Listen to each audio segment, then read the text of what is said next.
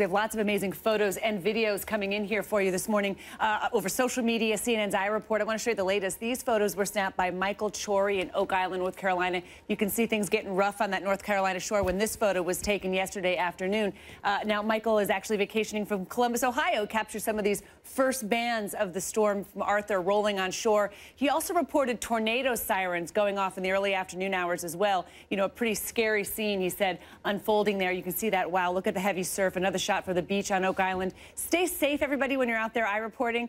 You don't know when things can turn for the worse when these squalls move ashore, so that's our warning there. But do send us in what you're seeing. Coming to us from Myrtle Beach, this is a really cool time-lapse video. Really cool time-lapse from Danny Tenenbaum, actually shot with an iPhone over a span of about 10 minutes. Watch there. It gives you a pretty unique glance of Arthur actually moving on shore, moving on the course. You can see it gets darker and darker. What always surprises me, the number of people. People are always drawn to the surf for these storms. Be very, very careful, but that time-lapse is really cool, showing you just over 10 minutes with an iPhone how the bands get darker and darker and start to lap on shore. Keep the photos and videos coming to us. Go to iReport.com, submit the best of what you're seeing, and stay safe. We have to say it again. Stay safe. If you're tweeting, make sure you use the Hurricane Arthur photos using the hashtag #NewDay and a hashtag Hurricane Arthur.